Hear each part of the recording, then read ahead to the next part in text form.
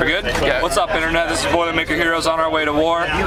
Feeling good today. Had a good night last night. Ate some greasy-ass pizza. Still pretty good. Made some Mr. Davenport videos that got the attention of these fine people in front of us here. These fine people. These fine people who agreed to guest star in our next production. Awesome. So that's exciting. We're feeling good. The boys look focused and confident.